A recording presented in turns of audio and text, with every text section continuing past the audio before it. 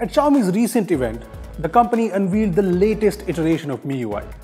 Yes, I'm talking about the new MIUI 10 update, which revamps the UI and brings a lot of new features, including features from Android P. So what are we waiting for?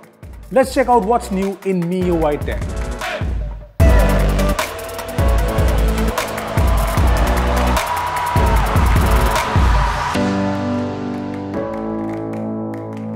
What's up guys, this is Rupesh from Beebom.com and I've been using the MIUI 10 China ROM on our Mi Mix 2 here. So let's check out some of the most exciting new features in the new MIUI 10. Also, if you want to try out the new MIUI 10 update on your Xiaomi device, you can check out our guide from the link in the description down below.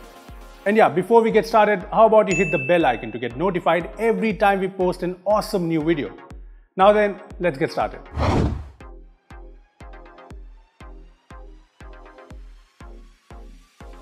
Gestures are the new in thing in the smartphone world, so it's not surprising that Xiaomi has put gestures front and center in MIUI 10. The gestures here are the same that were introduced with MIUI 9.5, which by the way hasn't arrived in India. And they're very iPhone 10ish. But then again, the Mi 8 flagship is iPhone 10ish, but more on that in a separate video.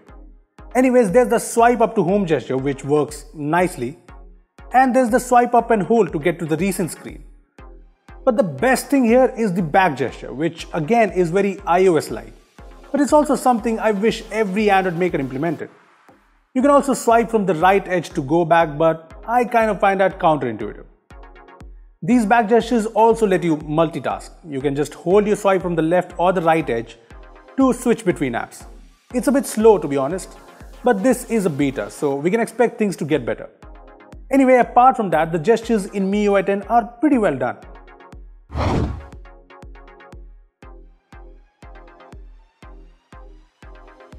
MIUI 10 also brings a number of changes on the UI front. Firstly, there's a new theme called Rhodium, which has a new wallpaper and new icons.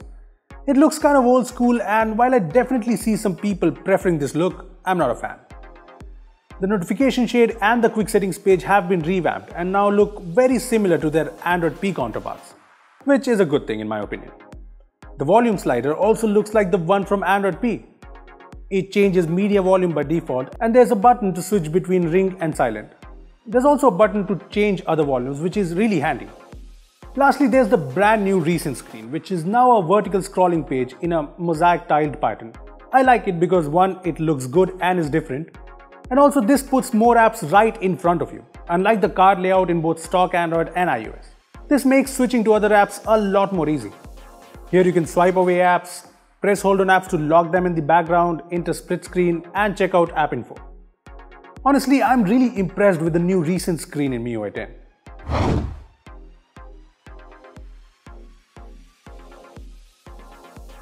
MIUI 10, like most other things these days, has AI deep in its core. There's AI preload, which is basically MIUI learning a user's patterns to preload an app so that it opens faster when the user opens it up. The app's loaded fast on MIUI 9, so it should definitely get faster in MIUI 10. There's also a new AI portrait mode for devices which only have a single camera unit, like the Mi Mix 2 here.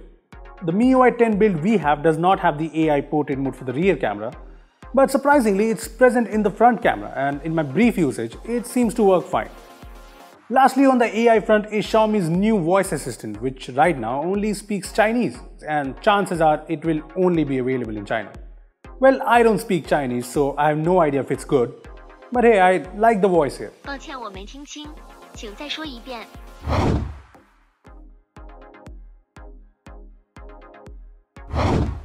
I was quite disappointed when MIUI 9 did not bring my favorite audio features, the PIP mode and Autofill. Well, good news, they're finally here with MIUI 10. Yes, in MIUI 10, I can finally see Google Maps navigation screen via PIP mode, which is so handy. And I don't have to type in my passwords manually in every single app while setting things up thanks to Autofill. It just makes things easier, and I'm glad these features are finally here in MIUI.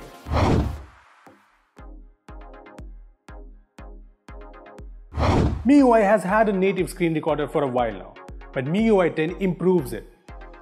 With MIUI 10, the screen recorder now has a system sounds option in sound source, which basically lets you record audio from the phone.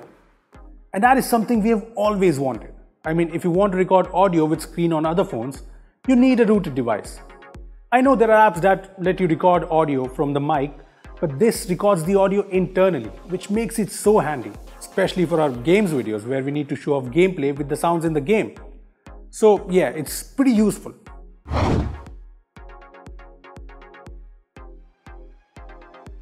MIUI Labs in MIUI is a place where Xiaomi likes to try out experimental features.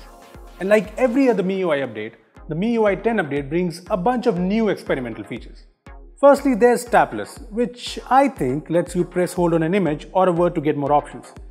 There's also a new super resolution feature which apparently uses AI to make images crisper in apps like WeChat. Lastly, there's a new car mode which is basically Android Auto, but instead of Google Assistant, this will use MIUI's voice assistant to help you navigate, read messages, play music and accept calls in your car.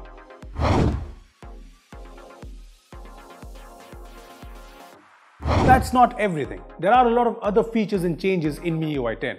For instance, there's a brand new Manage Apps page which now lets you batch uninstall apps and check out apps that have pending updates. There's a new system font option in the display settings. There aren't many choices here, in fact there are none, but maybe we will see some new phones here in the future. Apart from that, there's a new quick pay shortcut in quick ball settings which lets you quickly pay for things. Right now it only works with WeChat and Alipay, but maybe in India it will work with the likes of Paytm and WhatsApp. Well, those were some of the most exciting new features in the MIUI 10 update. I certainly like the update, but do keep in mind that this is the China ROM we are talking about. So not all of these features might make it to the global version, which by the way is going to be unveiled on June 7th. Anyways, what do you think about the MIUI 10 update? Let us know your thoughts in the comment section down below. Also, give this video a thumbs up if you enjoyed it and share it with your friends who have a Xiaomi device. Lastly, subscribe to our channel for more amazing tech videos. Well, that's me signing off. Thanks for watching and I will see you in the next one.